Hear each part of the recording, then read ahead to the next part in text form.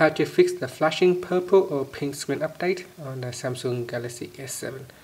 So if you're seeing your screen acting like this, here's how you can get it done or get it fixed. First, pressing on the apps at the bottom here and go into settings. In the settings screen, go down and tap on developer options, and if you go all the way down the screen here, so it's really hard to see when it is flashing like this, but here if you go to the drawing section, there's an option called show screen updates. Make sure you tap on the switch to turn it off. Once it is off, you can see the flashing screen will go away, and that's it. Press on the home key to go back to your home screen. Thank you for watching this video.